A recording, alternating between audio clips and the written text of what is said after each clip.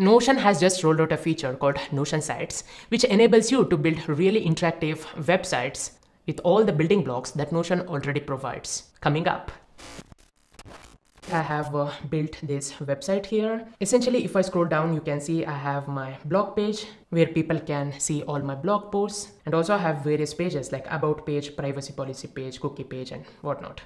So if I scroll back up, this is the home page. Right here, I have made use of Notion columns feature, like you have 2-column, 3-column layouts here, to just have my pick in column 2 and this text in column 1. And also I have made use of Notion button element. If I can just type in button. Here, when button is clicked, open newsletter page in center pick, so that when I click on this button, it will open my separate newsletter page that I have in Notion in a pop-up, so that people can subscribe to my newsletter. And here I have embedded Paperform, which is a service that I use for all my form building needs. And here I have designed this image, banner image in Canva, uploaded it to Notion, and just made it full width so that it stretches to this entire width of this page. And here I have included an image of all the websites that I'm featured in. And I've made sure that these logos are in gray color so that this website would look good even in dark mode. And also the cover image. It's compatible with both dark and light modes. Again, there are a lot of websites that offer you Notion cover images that are compatible with both dark and light mode. Now, when it comes to making this site live, you can go to share. And here, by default, this option will be there, right? Your username.notion.site. Notion subdomains are free.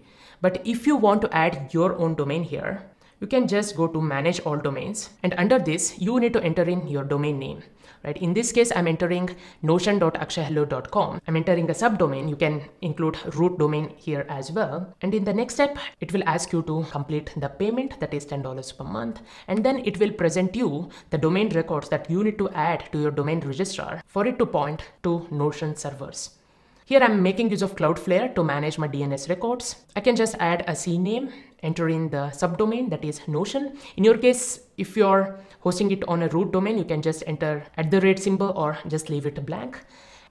Just copy paste these records so that your domain or subdomain in this case will be pointing to Notion servers. And once this is done, it may take quite some time for DNS propagation to complete.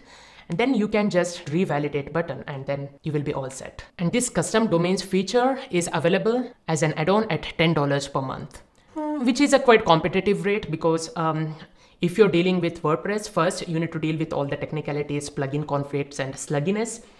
So if you're going with cloud platforms like Webflow and Framer, they cost anywhere between like $20 to $30 ideally. But Notion launching this at $10 per month is quite decent compared to other platforms, considering that your pages will be having a lot of feature-rich elements and it can be more interactive, as Notion is, after all, a tool building tool and comes with a lot of building blocks. Now here, I can set the default theme of this web page. Dark mode, light mode. So I have made the design of this home page compatible with both dark and light. And also I can set the favicon for this web page header, and in this header you can set the breadcrumb so that when people browse within the blog post in this website, they will be able to display where they are. And you have search option, duplicate as template. This would not be applicable for websites. Notion watermark, you can turn it off.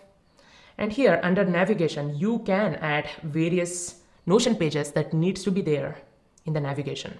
You can add a page and just search for an existing page you have. For example, this page I have, right? I can just drag it up.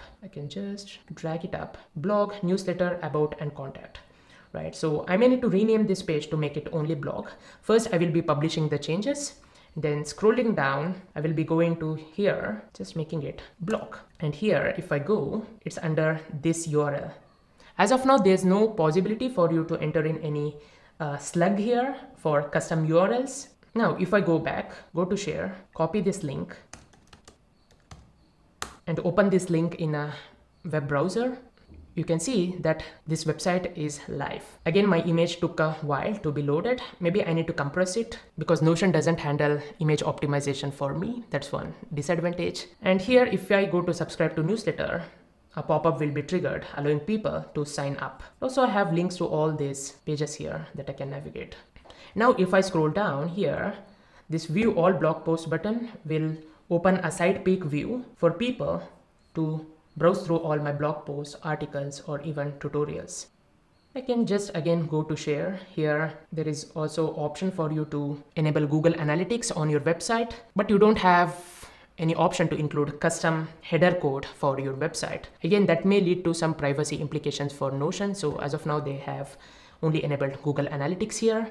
And if I go back under share, you have search engine indexing. Here you can just just make this web page discoverable on the web.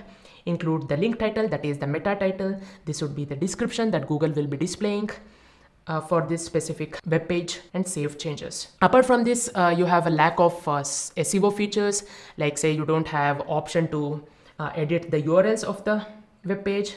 Like for example, if I open in any web page here, it's the blog post. Here, although it's published, it doesn't give me the ability to edit this URL. This is very important because Notion changes the URL when you change the title. Of course, it handles the 301 redirection from the old URL to new URL, but still it changes the target URL. So it makes sense for them to include an option for us to customize the slug. There's a long way to go. Although Notion has all the CMS features like database items and properties, but there is a need for more powerful features like the ability to use these database item properties anywhere inside the page's content, further increasing the flexibility in terms of website building.